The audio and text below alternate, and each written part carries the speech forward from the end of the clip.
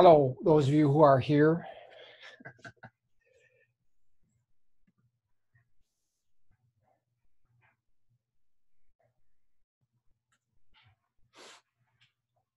Any of you guys have trouble logging on? I think they changed the settings through Zoom for the college.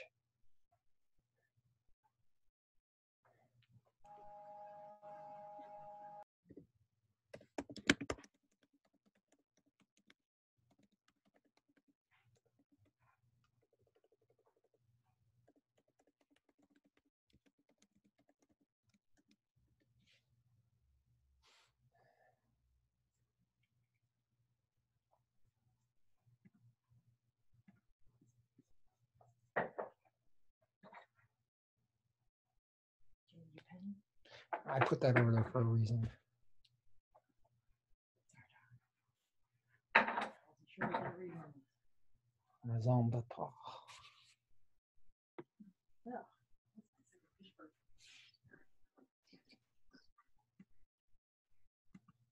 Hi, Professor. Hey, how are you? Good. How are you? I'm well. I'm going nuts. I'm going nuts being incarcerated, Professor. Did you ever hear back from the test you took? Not yet. This is going to be week 5. Tomorrow's going to be week 5. So I'm expecting results tomorrow. If not, definitely by next Friday. Pray for me, Professor. Pray. All right. Okay. I hope you get it. How are you doing? I'm doing really well, actually. I'm not going crazy as I thought. I have a nice yard to play in, and Nice. me and my wife in our small house, but it's just the two of us. So Yeah. I drive her crazy, until it started raining. I was doing all my meetings on the porch every day. So she didn't even have to deal with me. I've been very busy too. I got a new gig with InnoCaption, so I'm captioning statewide for the hard of hearing. So that's pretty neat. Okay, Yeah. that's cool. So you're probably busier than before. You know what? Yes, because everybody's making appointments and ordering food. So I'm like an operator stuck to my chair. So it's pretty cool. Yeah. That's exciting. Yeah. It's keeping me busy. Busy is nice. Better than not. I mean, I guess it's just kind of weird. We're not coming back. Summer is remote. Our college hasn't officially made summer remote, but people are talking about fall being remote too. I'm like, no, please, really? Oh. Yeah. So I mean, it's interesting. I mean, the nice thing is that the district I work for has plenty of money, so everybody's still in paid status. Everybody's working from home, so nobody lost their job. Even the hourlies that were under contract for the semester are getting paid, even if they're not working. It's like, look, we made this deal with you. We'll pay you through the end of your contract. So. Yeah. That's a huge relief. Yeah, but I'm hoping that, I don't know. I'm not going to hold my breath that I'll be back this summer. I'm hoping for sure for the fall, but my faculty are gearing up to do remote for the summer. A few of them are like, if we have to be remote, we're just going to cancel because we don't like doing labs remotely. And the chemistry department surprised me. They're like, you know what? We're just going to figure out a way to do this. So they're going to make kits, get boxes of stuff and ship them to students and do something. I'm like, wow, go ahead. You guys are rocking to do that, all that kind of stuff. Wow. I just want to get back to normal, and who knows how long that's going to take. Yeah, I have no idea what the new normal is going to be, but we had plans to travel. My nephew was going to get married in Wisconsin in June. He was going to get married June 6th. And then he's like, hey, Uncle Rich, would you be able to come in July? I'm like, yeah, no problem. And then he's like, how about August? I'm like, yeah, no problem. So, the nice thing about Southwest is you could just reschedule, so we didn't lose any money on any of the flights or Airbnbs, and they all refunded. And I had a conference I had to cancel, and all that got refunded. So I'm not out any money, but a lot of people who had things planned are not planning them. And so you think about the trickle down of how that'll impact the economy. I don't know. Maybe people will be gun shy. I think twice about flying for a while. Yeah. I was supposed to be in Japan right now, honestly. And we knew that was going to be canceled since like January. Wow.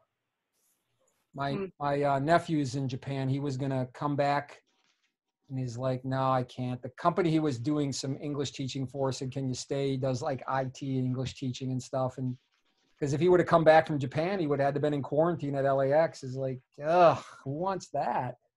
I know. And our borders are closed, right? No, I don't think they're closed completely. I think if you're a Mm. U.S. citizen, you can come back in. But even if you come from certain countries, there was some quarantine business going on. So it's Okay. but I mean, people are traveling. One of the other deans has got a cabin in Wisconsin, so he lives in an apartment here. He's like, I'm not hanging around all these people. I'm going to Wisconsin. So he's been. I mean, we're working remotely. Every meeting I have is a Zoom meeting. So I mean, I go into campus every couple of days just to get the mail and do some things. But none of us are required to be on campus. So it's if he can work from Wisconsin, more power to him. Yeah. So it's kind of interesting to say the least, but teaching from Zoom, my faculty are learning how to do that. I've got some faculty who I wouldn't call old, let me say, I'll call them old school. And they're learning it, right? They're doing what they can in order to get things done. So give them credit for all that stuff they're doing. Yeah. Yeah, this is all new to us. The nice thing about this course is that Barbara Gonzalez, who set the course up, taught it online for the last couple of years. So all the information she gave me, the Titanium webpage and everything was kind of really set up for being an online course. Oh, okay. But still, I mean, at Fullerton, the board decided to give all the faculty a $1,500 bonus because of all the crap they had to do, and all the adjuncts are getting like $300 per class. So I mean, they're doing what they can to offset, because I've heard horror stories about how much work faculty have to put in just to begin to get their course to work remotely. Yeah. Because if you didn't do anything, right? Normally when I would teach, I wouldn't use the computer. I would have everything. I mean, I would type my quizzes, exams, but I'm a hard copy kind of person, and so it would, if I wasn't using someone else's material, it would be a lot of work. And I'll do it. They're doing it. Like I said, I give them credit for all the stuff they're doing. And as students too, I think for the most part, I mean, even in this class, I think a lot of the students have stuck it out. I haven't heard from anybody. One or two students dropped, I think, just because they had to go back home and they couldn't stick around and they didn't want to do that. But I did hear, I'm going to wait till everyone gets here or till more people get here, but I did hear from the chemistry department head, and I think faculty senate voted to extend the no credit option for students all the way up into June 5th or something. So if a student decides, you know what, I don't like the grade I got, I want to go no credit, you can switch anytime up until then. Oh, that's a good option. Yeah, well, just because the faculty senate approves it, it still has to go through the official university to get approved, but at least I can let the students know that that's more than likely going to be an option. Yeah. I think that's for all departments, because our Kines professors were telling us the same thing, that they're right. bored. Yeah, the faculty senate made that vote, so they voted to make it happen, but it still has to get approved by the university. And typically with things like this, they will. I think just because they want to help you guys out, but I don't know. I don't really see anyone doing that tragically, because I guess for a class like this that you're not using it for a grade, you're just using it to get into another course and you don't want it to affect your GPA. But some of you are doing really, really well. I would imagine you'd want the good grade on the GPA, but I think C- and above will count as a passing grade. So that's really not that hard in this class. At least I don't think it's that hard. Maybe I don't know. Did you get a haircut, Professor? Not only did I get a haircut, I did it myself. Nice. Remember? Was that you that was telling me? Who was it telling you that? You did pretty good, Professor. What's that? You look pretty good. Yeah, well, the sides are kind of shaky because I did 5/8 on the top with just the buzzer, right? And then I did 1/8 inch on the sides, and I just went straight up. I didn't try to feather or anything. But here on the back, I just kind of did it by sight. I didn't do the whole back. And my wife's like, "What happened to your head? You got to let me fix that, because apparently right here and right here it's not feathered in very well." Like, I never see the back of my head. I don't care. I'm not going anywhere for a while. So, It was me who asked you if you got it cut. I think I asked you if your wife cuts your hair. Yeah, that's right. Yeah, you said it's like your dad. He cuts his own hair. Yeah, I'm like that. Okay, it looks like 38 people are here. So none of you had trouble logging in. I got an email that said Zoom for the university was changing and that they were going to require some kind of authentication. I'm like, oh boy, I hope everybody gets in. I don't see, no one emailed me and said they had any issues. So let me just. Professor is Raylene in? Can you see that? Raylene in. Let me check. Let me go to my full screen here. Let me check manage participants. Andrew, Raylene.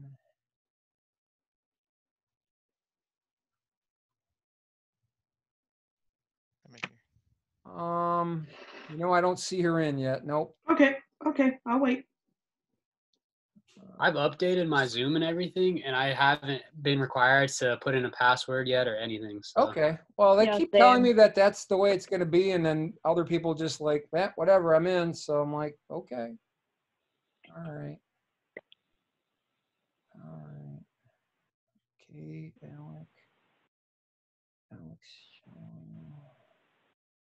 Atria, Brennan, Brian, Cedar, Chris, Cindy, Daniela, Dan. What it did say is it automatically muted everybody when you came in. And so if you need to talk, you're going to have to unmute yourself. It looks like a lot of people are here. Raul, what are you doing? Are you playing ball anywhere? Or are you just kind of hanging out? Right now, I've just been hanging out and working out. So you're huge now, right? You gained a lot of muscle?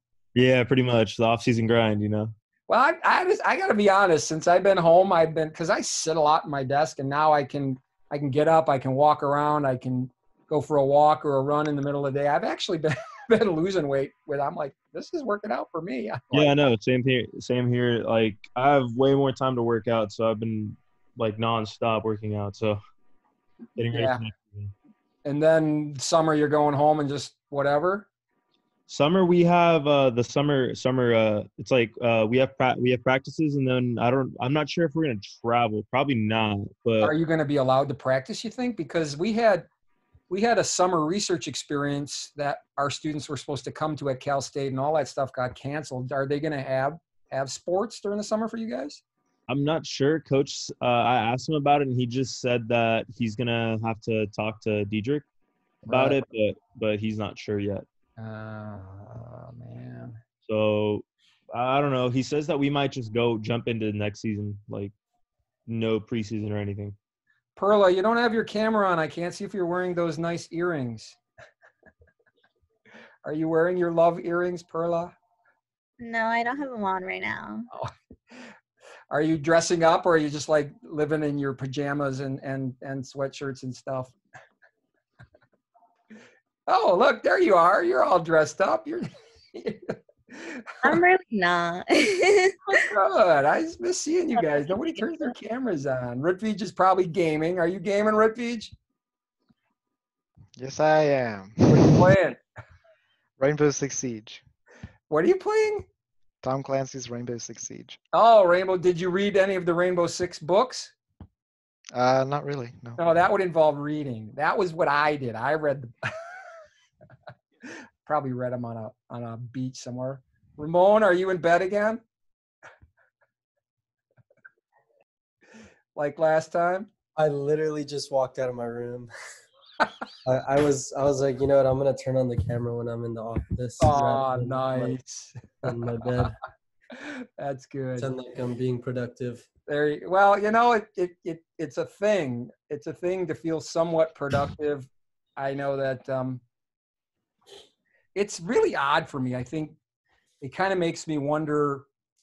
Don't tell my boss this, but it kind of makes me wonder how much they really need me at my job when I think about, okay, I sign a few papers, then I do some things, then I sign some more, and I go to these meetings. It's like, wow, is that really all I do in a day? No, I do a lot more. My day, I'm super valuable to them.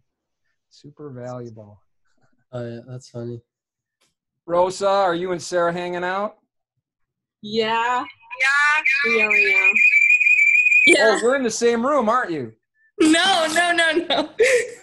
How did you get that feedback if you weren't? We're on FaceTime. Oh, wow. Okay. That's pretty good. That's pretty good. Well, you know, that's fine. That's fine. I get it. No, that's good. I'm glad you guys are hanging out and working together. And The only way we can hang out. that's all right. That's all right. Do you guys live anywhere near each other? No. Oh, man. He's like 30 minutes away from me. Oh, that is bad.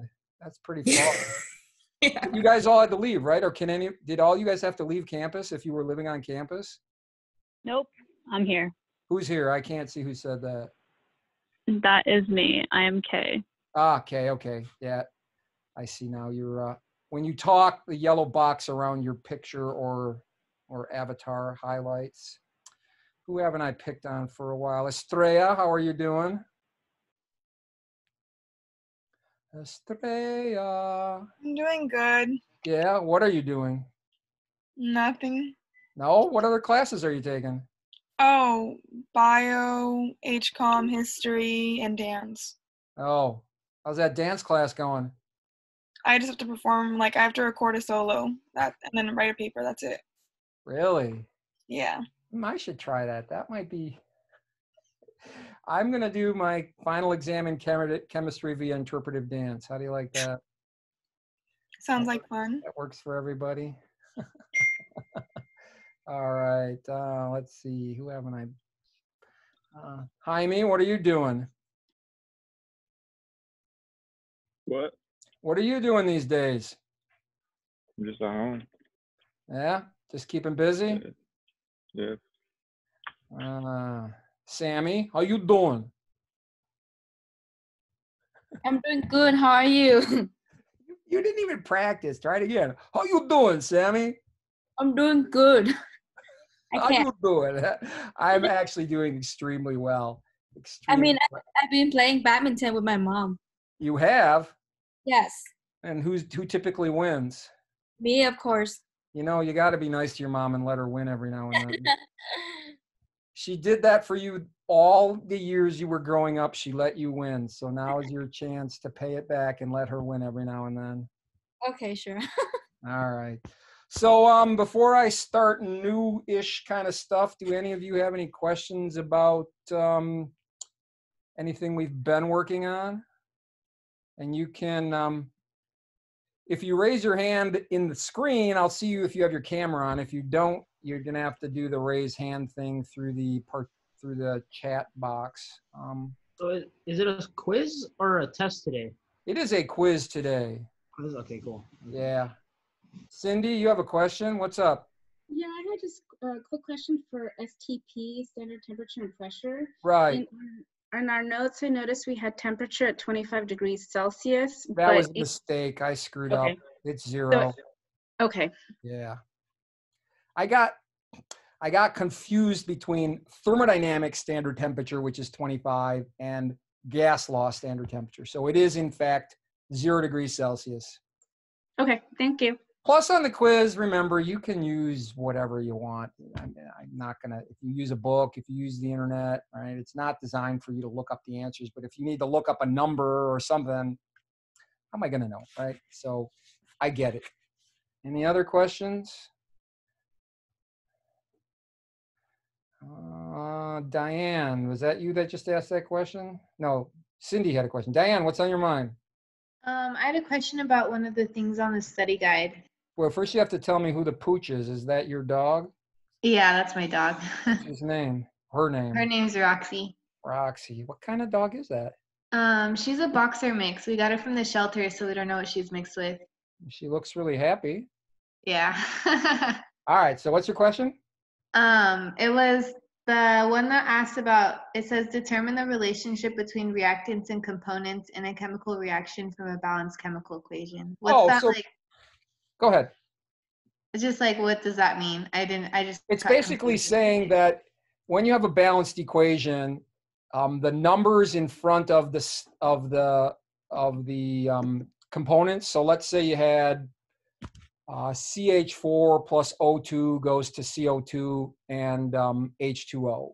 And when you balanced it, you had a 1 in front of the CH4 and a 5 in front of the O2. It's basically asking you, do you understand that 1 to 5 means a 1 to 5 mole ratio between those components? So it's really a very basic statement of your understanding of what the numbers in a balanced equation mean. Okay. Make sense? Yeah. Cool. Anyone else? Questions? Trying to see if there's any other hands being raised.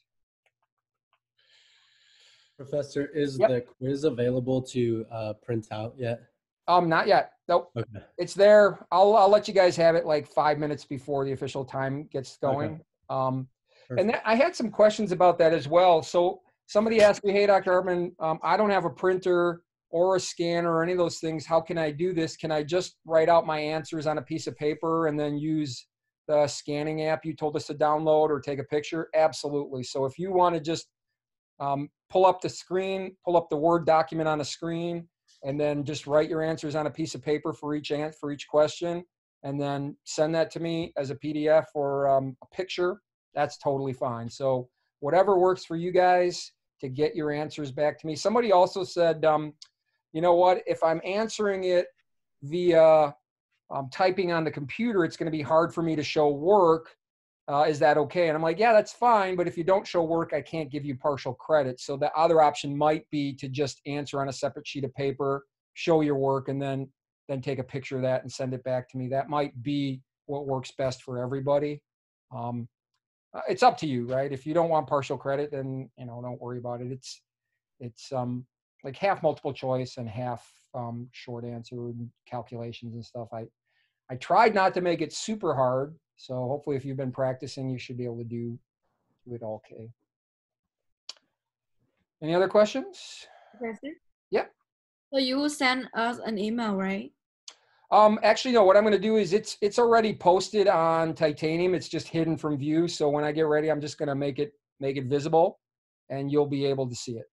Oh, okay. Thank you. Yeah. So you'll want to be logged on to your portal, the Titanium for this portal for this class, where I always go to find things, and then it will be available there shortly. The shorter answer questions will be kind of similar to what we've been doing on our homework. Yep, absolutely. Very similar to what you've been doing on your homework. Any other questions? Are you taking points off if we're late turning it in?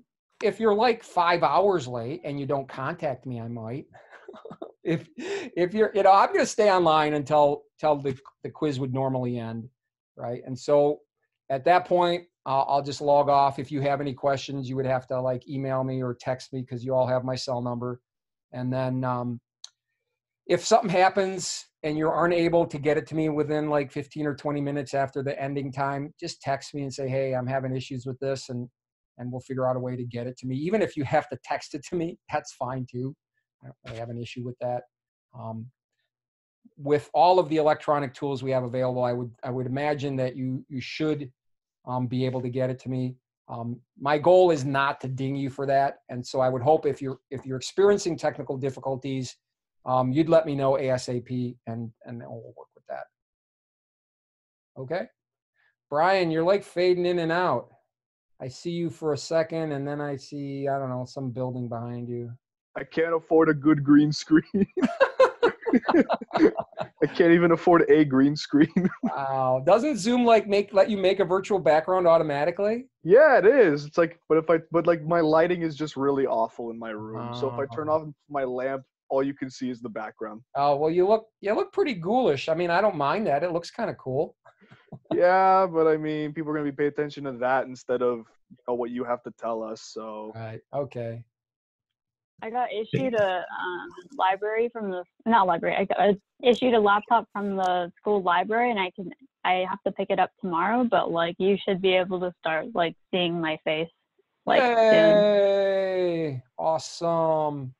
And honestly, guys, I harass you about not turning your cameras on, but look, I don't really care. It's just weird for me. I miss seeing you all in class, and I feel like I'm only talking to the people who show the cameras on, and that's why I purposely tried to talk to some of the rest of you today personally, just because I don't want it to seem like I'm playing favorites here. But it's hard not to when I can see your faces.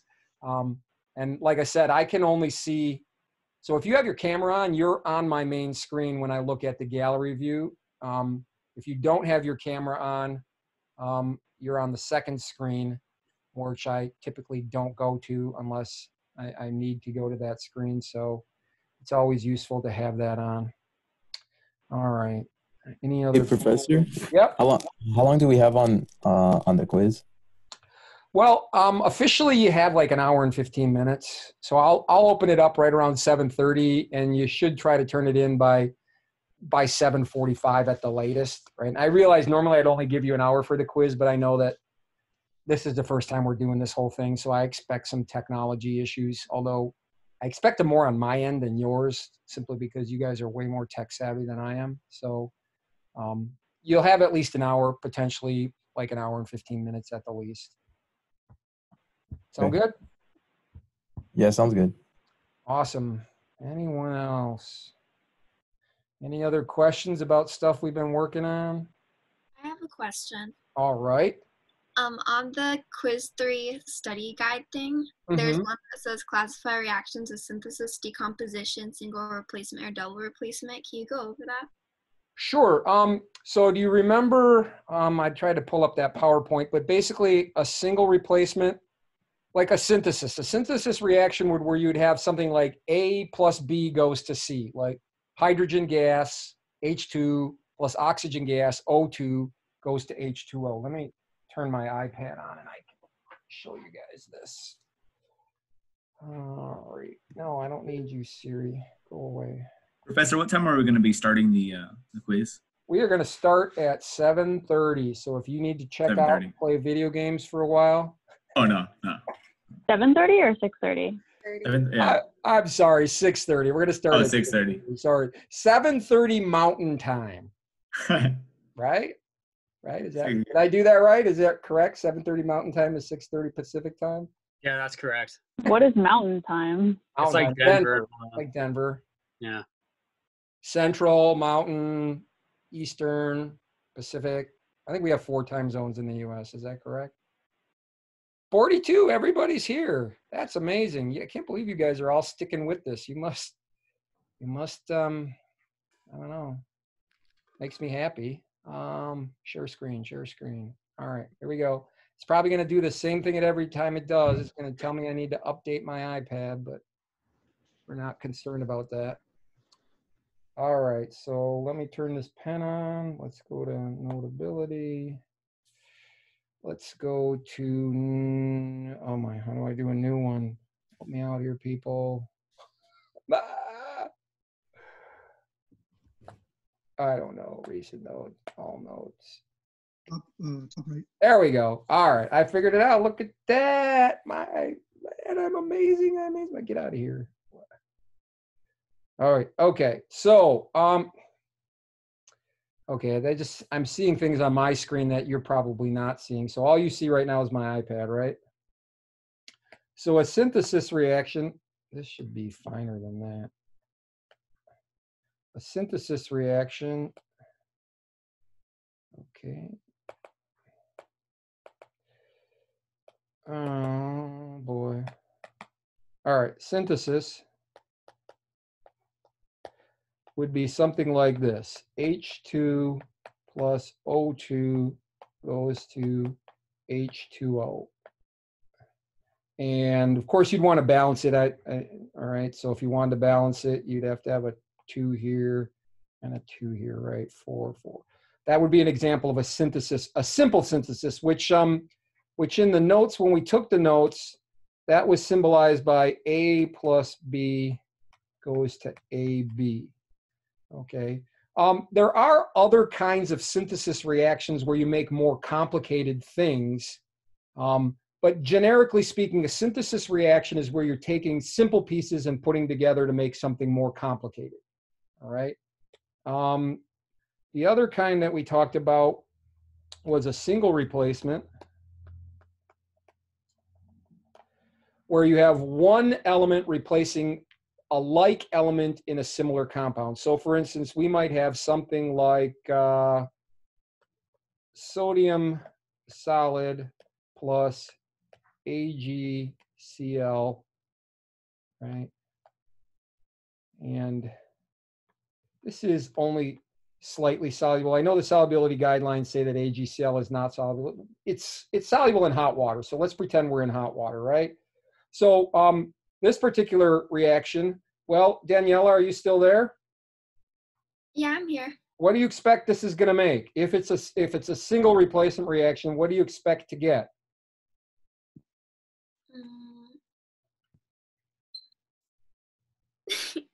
No? Anyone want to jump in? If this is called sodium and this is called silver. You're replacing one thing, and right. Silver and sodium are both metals, so it would become silver and sodium chloride. Yeah, there you go. Silver solid plus NaCl. So what it's basically like replacing like. So in this case, you have to realize, okay, sodium is a metal, silver is a metal. This guy's only going to replace this. So you wouldn't do this reaction. So let me pick another color. So this reaction doesn't happen because sodium is a metal, chlorine is a non-metal. Because if that happened, you'd end up with AgNa and Cl. Right? In this case, it would have to be Cl2 because that's the form of the free element. But that doesn't happen, right? No, that doesn't happen.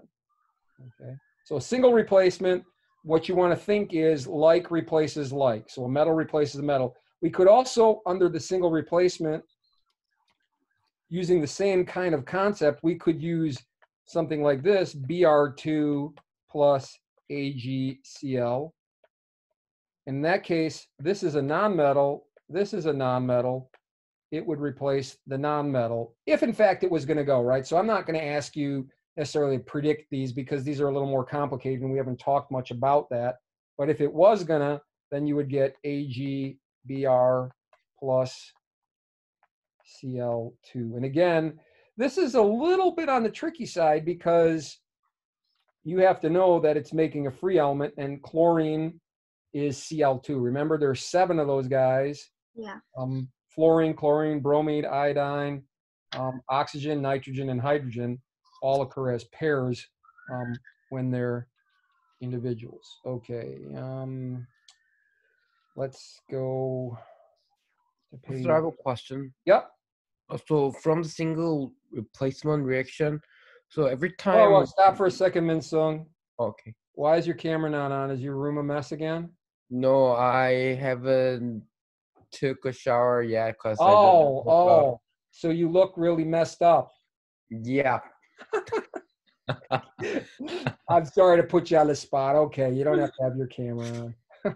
So like for single replacement, so if one element made like another compound, you always like change their position. Yep.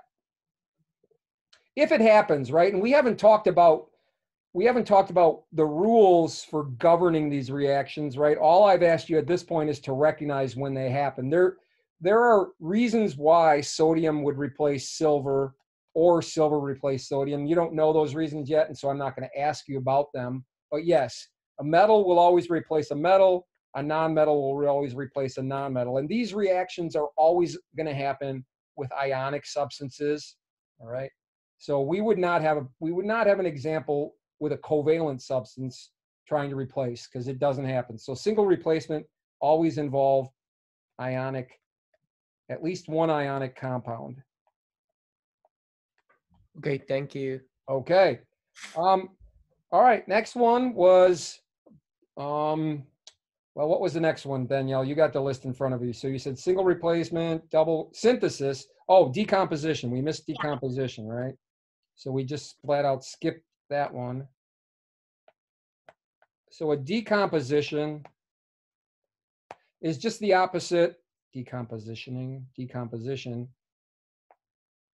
is just the opposite, right? So this is where you would take something that's more complicated and break it down into simpler things, all right? And so let's write the generic form for that first. That would be something like AB goes to A plus B, right? In the simplest form, these are both elements, right? So a simple example would just be like the opposite of the one we just did a minute ago. H2O breaks apart into H2 plus O2, right? And so we can do that. If you pass electricity through water, it's called electrolysis, and you can break water into hydrogen and oxygen, right? And that's one way to get hydrogen gas. So if you drive a hydrogen fuel cell car and you need hydrogen gas, that's probably the most economical way to make hydrogen, is to just split water apart.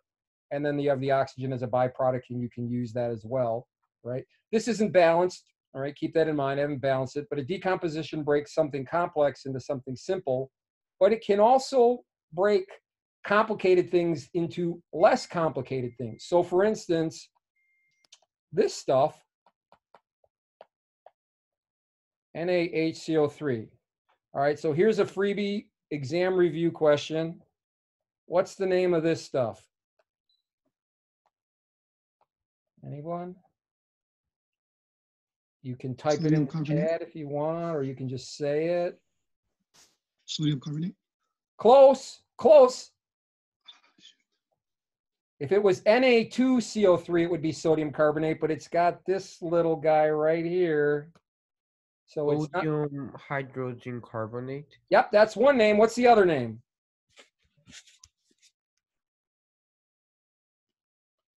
Sodium bicarbonate. Oh, who said that?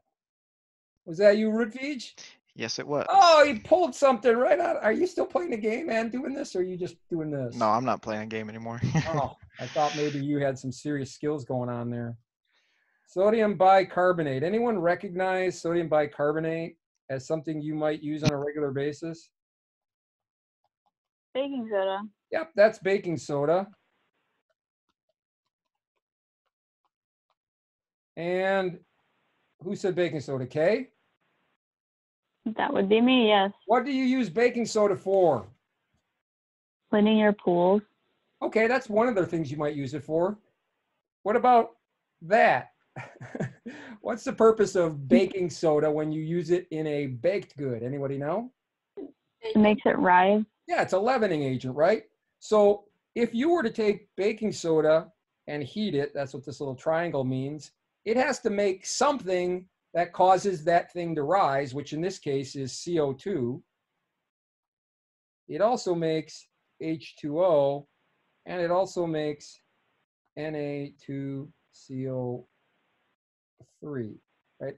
I don't expect you to know that, but if I gave you an expression like that, you could look at it and you could say, hey, I got one thing that's breaking apart into three things. That's also a decomposition reaction. Something is decomposing, it's breaking apart into stuff, right? I'm not swapping things around, I'm not replacing something, I'm just breaking it apart, right? And that it doesn't quite fit this pattern. A plus B goes to AB. This looks like ABC goes to A plus B plus C, but even that's kind of disingenuous, right? Because in this case, A really does look like it's hydrogen and B really does look like it's oxygen. In this case, there's really no ABC. It's one complicated thing breaks apart into three simpler things. So these are both examples of decomposition reactions. And back here under synthesis, you can also have more complicated examples of synthesis where you take two compounds and put them together to make a more complicated compound. Like if you did this one in reverse, you could take carbon dioxide, water, and sodium carbonate, can take these guys, put them together, and make sodium bicarbonate. That reaction can be reversed. It's not easy to reverse it, but it can. All right.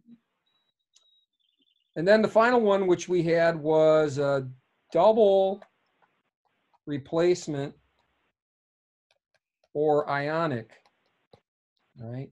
And so a double replacement, well, sounds a lot like single. So if single replacement was A plus AB, A plus BC goes to AC plus B, then this is going to look something like AB plus CD goes to, now keep in mind, these guys are both the first pieces, right? And so if we were writing ionic compounds, right? The first thing we write is always the metal. The second thing we write is always the non-metal, right? So there's a reason why we write formulas the way we do, and there's a reason why things swap the way they do.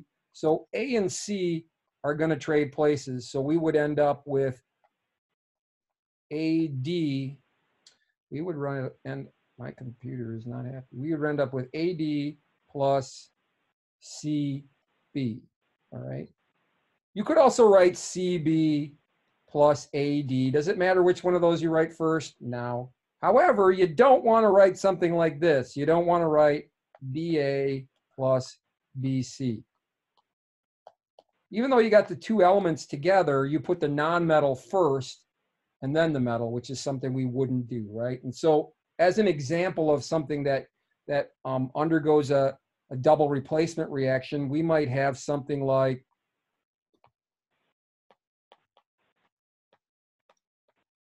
all right, and if you remember from last time, we talked about solubility rules. Anytime something has a nitrate attached to it, it's soluble. And these are also called ionic reactions because they must take place where? Where do they have to take place? In what? Anyone? Water. Water, or in solution, right? They have to take place in solution, right? And the reason, again, remember last time, is when you put them in water, they break apart and then the ions can trade places, okay? So lead nitrate, right? And then actually, let's think about this for a minute. Remember last time we talked about the driving force of this reaction? The driving force is to form something that's insoluble, right? Something that forms a precipitate. So this is soluble. If I want this reaction to proceed, right, I can never make a nitrate insoluble. So nitrate's always going to be insoluble. Maybe I can get this lead to be insoluble if I combined it with something else. You remember the solubility guidelines, some of the things that were insoluble? Well, you'll practice with them, but eventually you'll realize that, you know, if I combined lead with chloride, I mentioned it earlier, but I said we used hot water, but lead chloride is not soluble. So if I combine this with NaCl aqueous, right? They're both aqueous on the left. Then some place trading happens. Lead and sodium trade places. Right? They only trade places if the thing I form over here is insoluble. So if I trade places, I'm going to make PbCl2, right? And I know lead is +2 because there's two nitrates, which are each -1. So many things to remember. Oh my gosh. So this is PbCl2. And what's the other product? Anyone? Bueller? Sodium. Oh. Sodium, yep, I'll agree with you. Sodium something. Nitrate. Sodium nitrate, NaNO3, right? And then, of course, we'd have to balance it. So there's two nitrates here, so there'd have to be a 2 in front of this. I didn't leave myself enough room. 2 sodiums, so there has to be a 2 in front of this. So now I have 2 chlorides, 2 sodiums, 1 lead, 2 nitrates, 2 nitrates. So it's balanced. So this thing right here is an example of an ionic or a double replacement reaction. Okay? Does that make sense, Daniela? Yes, thank you. Okay, well, we might as well carry on a little bit because this is related. This is then related to, I wonder if it's going to let me scroll up this page a little bit. Nope, it doesn't like that. I wanted to write a little more at the bottom of this. Let me do it this way. It gives me a little more room this way. So this guy here, right, can be broken apart, right? So this is the overall chemical equation. So that's the chemical equation. But remember last time we talked about a couple of other equations. We talked about the ionic equation and also the net ionic equation. All right. So in this particular case, I'm not showing any ions here. So this is not an ionic equation. That's just the overall chemical equation, right? The ionic equation would ask you to break everything apart that can be, that's a solid, by, oh man, what the heck just happened there? That's a solid, by the way. Break apart everything that can be into the ions that make it up. So in this case, this guy, I'm trying to pick a color that's different. About green. This guy is aqueous, so he can break apart into pieces. This guy is aqueous, so he can break apart into pieces. This guy's solid, can't break apart. Sodium nitrate, I failed to write it in there, but that's a nitrate, that's soluble, so that can break apart into pieces. So we would write for the ionic equation, Pb plus 2 aqueous plus 2 NO3 minus 1 aqueous, right? So that's what happens to this guy, plus 2 Na plus aqueous plus 2 Cl minus aqueous. How do I get rid of this? No, it's not going to like me do that. Still trying to learn how to use this. All right. 2 Cl minus, this is an AQ right next to it, but I've run out of room to write. That takes care of everything on the left. If I go to the right, what about this guy, PbCl2? Do I break that apart into pieces? Yes or no? No. Nope. Why not, Minsung? Because it's solid. Solid. Solid. It's not dissolved, right? It's not in solution. It's down at the bottom of your container. So I would just leave that as PbCl2. And then the NaNO3 is aqueous. And there's 2 of them. So plus 2. This is solid, by the way. Plus 2 Na plus aqueous plus 2 NO3 minus aqueous. Right? Remember, this 2 that's in front of these guys goes with the whole thing. So there's 2 sodiums and 2 chlorides. So we just wrote the ionic equation. All right? And then the net ionic would ask us to do what? It says cancel out everything that's the same on both sides. All right? So I got a lead plus 2 over here. Do I have a lead plus 2 on the right? Yes or no? Yes. No. Well, I've got lead, but is it by itself or is it part of a compound? Compound. Part of a compound, so I can't cancel it out. I've got 2 nitrates on the left. Do I have any nitrates on the right? Yep, I got 2 nitrates over here, so I can cancel those guys out. I've got 2 sodium pluses on the left, 2 sodium pluses on the right. I can cancel those out. I've got 2 chlorides here, but the chlorine is not separated here. So I canceled out everything I could. So now to write the net ionic equation, I just write down everything that I didn't cancel out. So I have PbC, excuse me. I have, come out, go. I've got Pb plus 2 aqueous plus, not, I didn't cancel out, plus 2 Cl minus aqueous produces PbCl2 solid. That's the net ionic equation.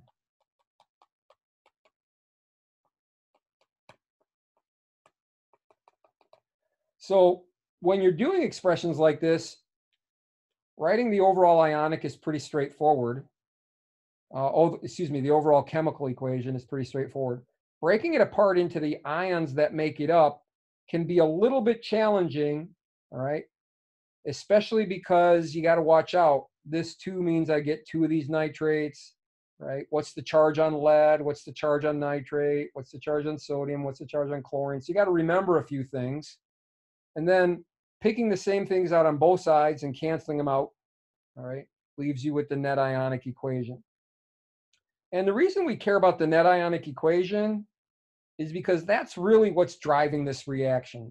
These guys, the ones I crossed out, do you remember what those are called? Anybody? They watch the reaction. Remember what? Spectators. Yeah, these are called spectator ions. They just kind of watch the reaction. And so when the reaction's done, they're just swimming around in solution. They didn't do anything, right? When I finish the reaction, the lead chloride is a precipitate at the bottom of the container. These guys are swimming around solution. If I evaporate the solution at the end, this stuff will come out, but otherwise it just stays in solution. And that's typical. They're freeloaders. Yeah, pretty much freeloaders. They came along to get this into solution, right? Because the only way I'm going to get lead into solution is to mix it with some ion that's always soluble. Nitrates are always soluble. So if I want lead ions, if I want to do a reaction and I want lead ions, I have to pick a compound that's soluble. And nitrates are the easiest choice because they're all soluble. That's also good to know if you want to kill somebody, right? If you want to give them a nice dose of chromium-6 over a period of time, right? That's pretty toxic. Chromium nitrate, it's the way to do it. You didn't hear that from me, by the way. Okay, any other questions on that stuff? That was kind of a little bit of a review of some of the stuff we did last time. Other questions? Okay, I'm gonna switch back to my laptop. So stop the share. Let me just see if there was any comments here. Okay, here we go. Can you do an example of a complex stoichiometry problem? Oh, actually, it's okay. So is that a yes or a no? You want me to do it or you want me not to do it? Can you do it, please? All right, I can do a complex stoichiometry problem. Do you have one in mind specifically that you were trying to work on, or do you want me to just make one up? You can just make one up. Of course you can just make one up. All right. Let me go back to my iPad then. Ooh, what's this? Nothing. Sorry, it wants to welcome you to my new iPad every single time.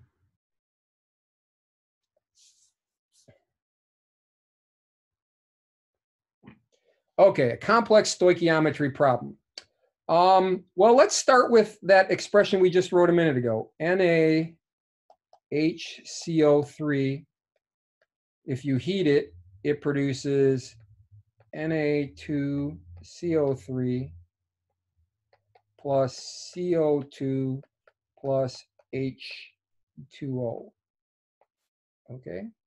So that's a balanced. Well, is it balanced? Let's check. Is that balanced? Easy question. Yes or no?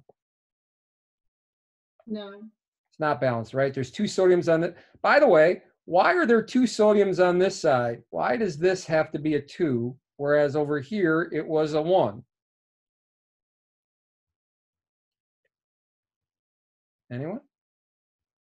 Because of that carbonate, right? Yeah, because it's combined with the carbonate. The carbonate is a -2 ion.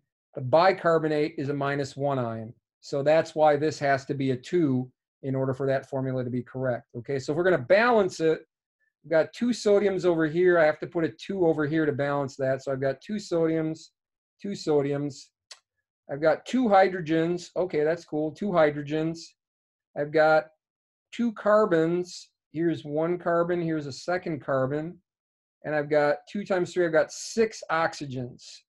Here's 3 oxygens. Here's 2. Here's 1. 6. Boom. Okay, that was easy to balance. So 2 sodium bicarbonates produce 1 sodium carbonate, 1 carbon dioxide, and 1 water. Okay. So here's a kind of complicated question that throws a whole bunch of things in there. All right. This, by the way, if you heat this, this is going to be a gas. When this reaction happens, the water is going to be a gas as well, right? When you bake, you're baking at temperatures well above the boiling point of water. So any water that is produced is going to be water vapor, and carbon dioxide is also going to be a gas. So here's kind of a question I might ask you. If you start with, oh, I don't know, let's pick a number, 32.8 grams of NaHCO3. Now, guys, let me ask you a question. Can this be an excess limiting question? Yes. Well, it could if I had 2 reactants. How many reactants do I have? 3. How many reactants do I have? 1. 1. No excess limit. This is not an excess limiting question. I only have 1 reactant. So boom, I'm just going to do the math based on that. All right. Now think about this for a minute. I'm giving you this amount in grams, and I'm probably going to ask you something about one of these three products, right? That's how it goes, right? Give you something, ask you for something. It's not that complicated, right? Now think for a minute about the kind of question that could make this complicated, involving not only stoichiometry, but also gas laws. So what might I ask you about? Maybe something in moles. Well, I'm never going to ask you about moles. I don't like asking questions where moles is an answer in the end. But of these three species over here, which one of these can I throw a couple of topics in, stoichiometry and gas laws? CO2. Yeah, probably CO2, right? So instead of asking you about grams of CO2, what might I ask you about? Volume. Yeah, I might ask you about volume of CO2. But CO2 is a gas, and the volume of the gas depends on what?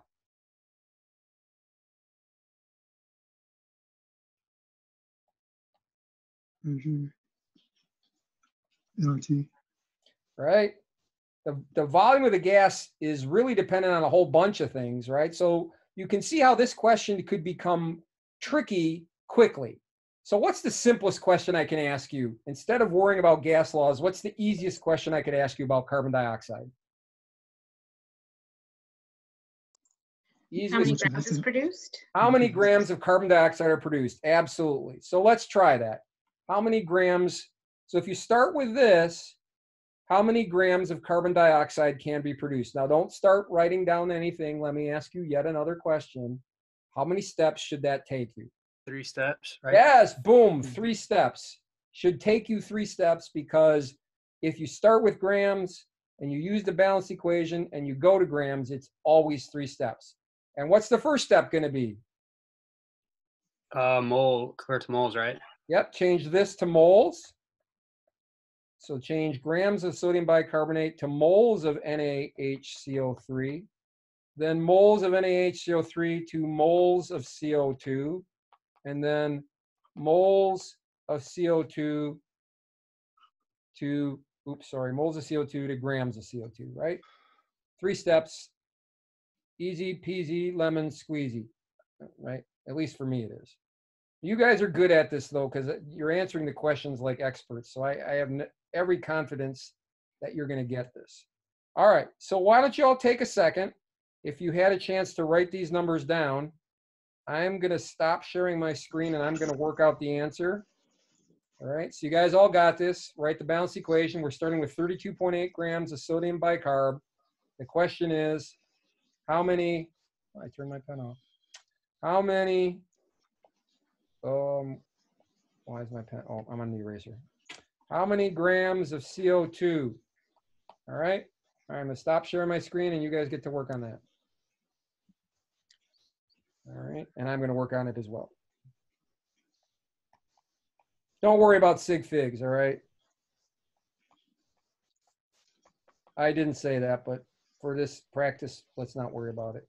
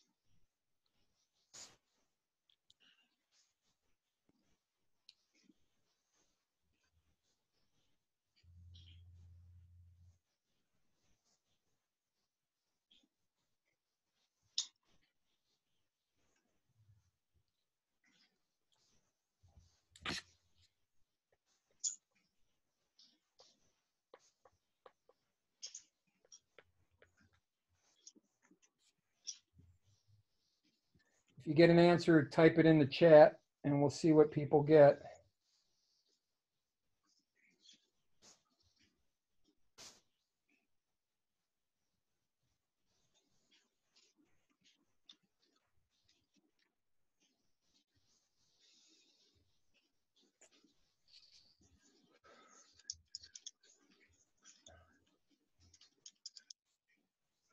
I see Cindy has an answer.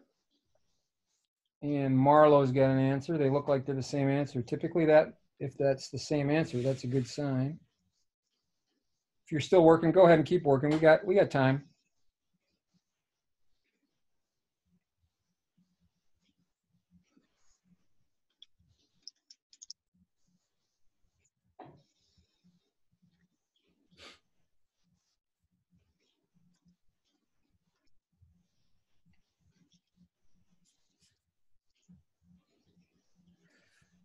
All righty, I'm gonna share my screen again then. And it's gonna say welcome to your new iPad again. And I think I got the same answer as Marlo and Cindy. 8.59 grams of CO2. So you can see over here, I just found the, oop, no, get away. You can see over here, I just found the molar mass of sodium bicarbonate, roughly 84 grams. Yes, what's up, Kay? I just wanted to ask you, where are you that it's January 9th at 9:41 a.m.? Where am I? Yeah, your iPad says that it's 9:41 a.m. on Tuesday, January 9th. I don't know, my iPad is kaflunked. I have no idea. Look at that, you can see my emails from one of my faculty. How do I get rid of the email messages on my iPad? You can turn off the notifications in the settings. Oh, yeah, that's too complicated for me. Kay, I have no idea why this iPad, here, let me explain to you the situation with this iPad. So a couple years ago, the physics department bought a bunch of iPads to use in class. And when we went to this remote learning thing, a number of us needed iPads. So the physics stockroom just handed me the box.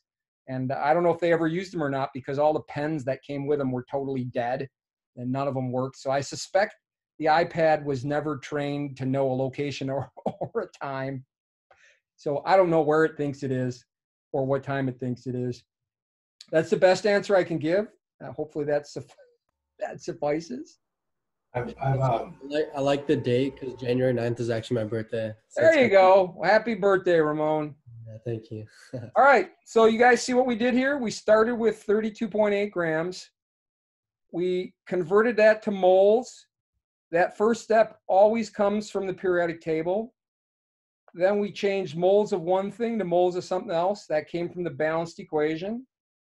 And then we changed that back into grams. That's also from the periodic table. All right.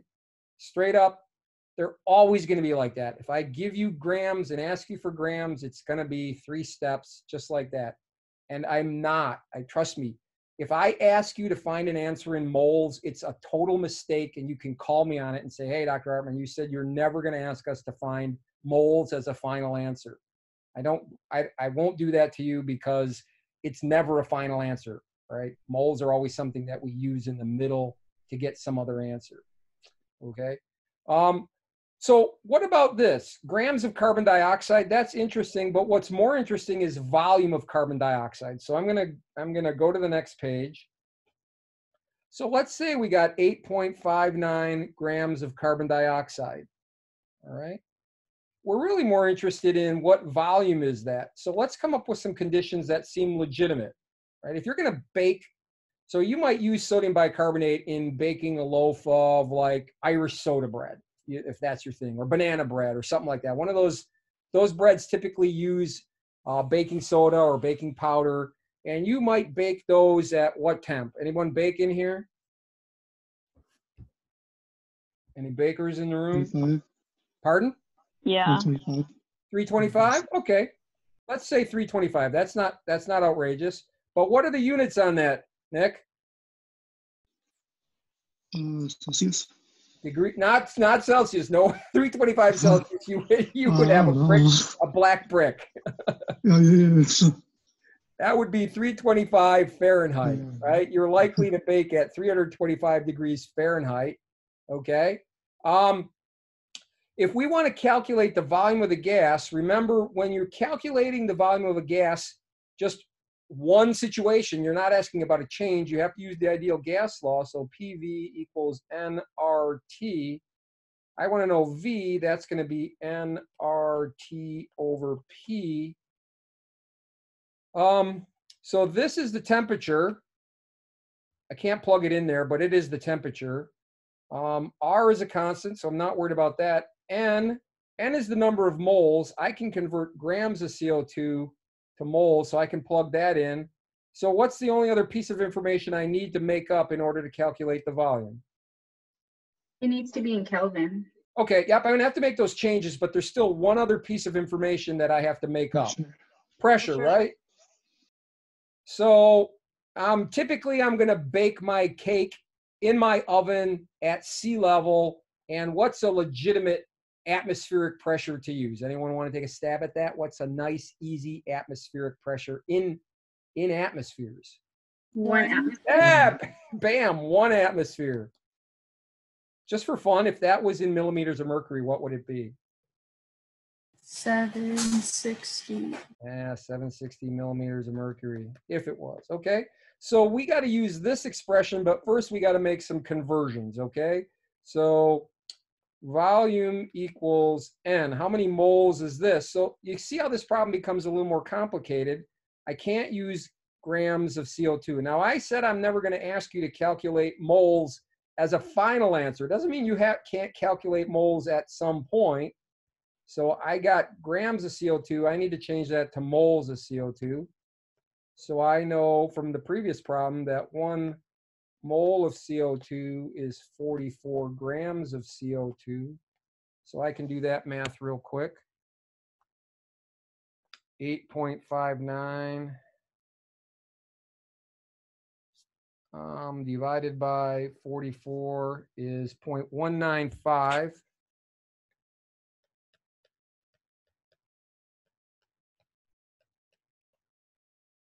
Okay, so I got moles. R is constant, no problem there. T is temperature. So now I got to convert Fahrenheit, not to Celsius, but to Kelvin. Oh boy. Let's convert it to Celsius first and then convert to Kelvin. So, do you remember how to go from Fahrenheit to Celsius? So minus 32 times 5 pints.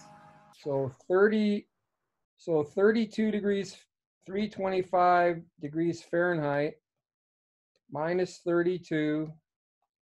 We're going to fewer units, right? There's 180 units in the Fahrenheit scale. There's 100 units in the Celsius. So we got to multiply by 5/9. That's going to equal degrees Celsius. And then we got to add that to 273. Who was the person who was anal about the 0.15? I don't remember. So I'm just going to do it that way. So let's see what we get. 325 minus 32 equals 293 times 5 divided by 9 is 162. Basically, it's 163 degrees Celsius. So if we'd have set this to 325 degrees Celsius, this would probably be like, I don't know, 600 degrees Fahrenheit. Yeah, that's a little too hot for baking your bread. So 163 plus 273 is 436.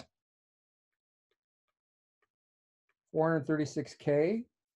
All right, so now we have all the information we need to plug into that expression to see how much gas we're actually going to make. So the volume is going to be equal to the moles, 0.195 moles. R is 0.08206 liters times atmospheres over mole dot K. T is 436K. And pressure is 1 atm. So now let's do that math. 0.195 times 0.08206 times 436 equals 6.97. So this equals 6.98 liters, all right, of CO2. 7 liters of CO2, okay? Now picture a 2-liter bottle. David, what's up? Yeah, I just had one question. Where did the 0.088206 liters come from? That is the value of R. It's a constant. Okay. Just making sure. Absolutely. And you don't have to memorize that because the quiz is open notes, open book, open whatever, so you can just look up the constants. So imagine a 2-liter bottle, right? This is 7, so about 3.5 of those 2-liter bottles, that's how much CO2 you would get at atmospheric conditions and the temperature in your oven. That's a lot of CO2, all right? But, so let me ask you a question though. When you bake, do you put 32 grams of sodium bicarbonate in your bread? What do you think? Now, you probably put in, you're probably measuring the baking soda, like you might put a tablespoon of baking soda in for like 2 loaves, right? And that tablespoon of baking soda might weigh 10 or 15 grams, right? So yeah, you're generating a lot of carbon dioxide, and that's why your baked goods rise, right? If you make yeast bread, the yeast is making carbon dioxide and alcohol, and that's what causes it to rise as well. Okay. Oh my, it's 6:30, so we got to get you guys started on that quiz. Any last minute questions? Kay, yes? Okay, your hands up. Find our quiz.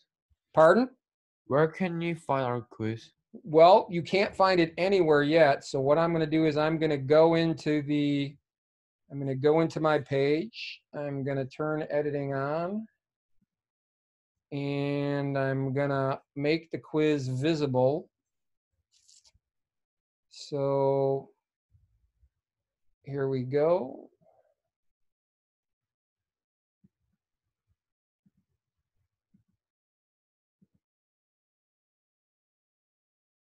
All right. So if you go to the titanium page, I'm going to share my screen here. Hold on one second. Back to Zoom. Share my screen. Share my desktop. Okay, so here we are at our titanium, the course portal page. I'm scrolling down, scrolling down, scrolling down. Here, week 10. Keep going to week 10 continued. Here is the quiz right here. So all you got to do is click on that, and it should be able to download, which it just did. I downloaded it. So you should be able to download it now. All right. And there you have it. So you got the quiz. If you have any issues, just talk or message me or text me, and I will be here to help you out with that. Okay?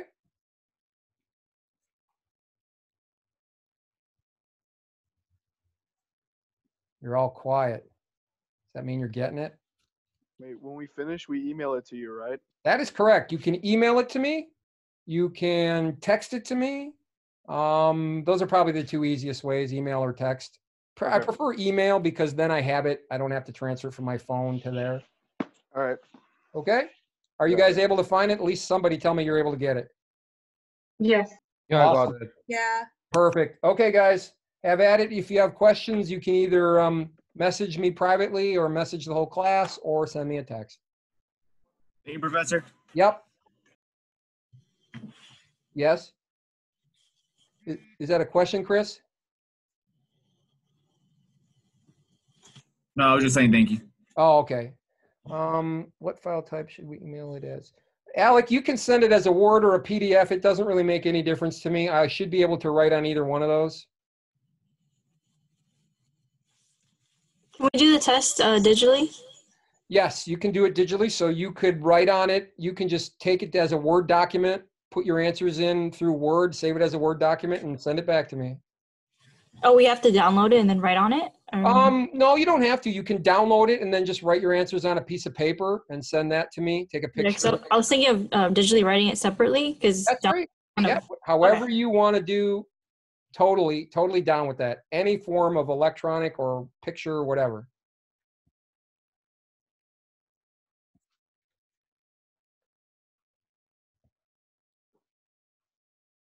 Remember, this is our first time, so I expect there to be glitches.